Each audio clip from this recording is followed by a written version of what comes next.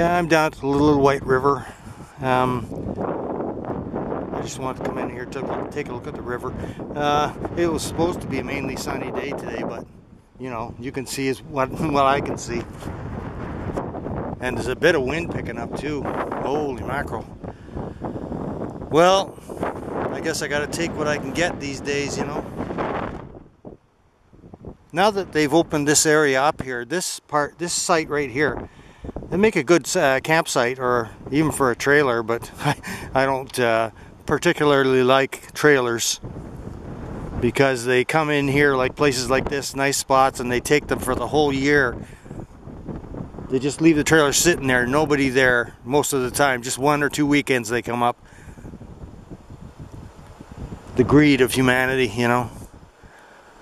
But there's nothing I can do to change that. Nobody will ever change it. It's one of humanity's downfalls, and it will be the end of us.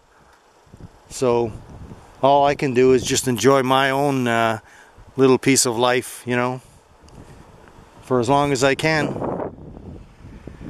The colors, you know, there's some good areas of colors, like along the roadways. But in general, I'm not too impressed with the colors so far this year. Not at all. But the sun's not shining right now. You can't really see. But there are some colors up in the hills there, but there's really mostly yellows and nothing too fantastic, you know. Yeah, I saw some nice colors along the roadside on the way up, though.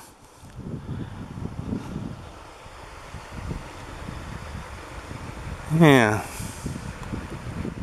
I haven't been down that side of the river yet, so one of these days, you know, I just pick areas. Like I had this area in mind to come to last night, and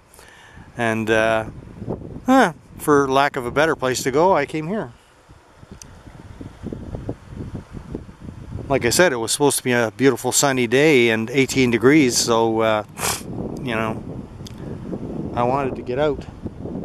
It's been a while since I've done a long hike, I know that, but well, we'll talk about that a little bit later.